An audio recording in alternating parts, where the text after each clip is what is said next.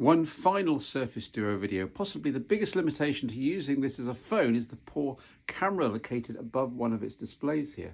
However, me being a geek, I thought I'd address this. Most of the GCam ports, effectively the Google Pixel camera, work on the Duo, and I installed LMC.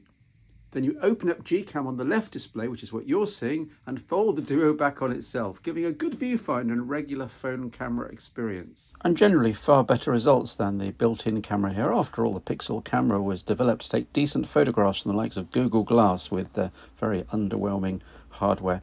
In good light, there's not really much difference between the two, but as the light dims, dramatically better results. Here's what the Surface Duo saw at night time here out of my window.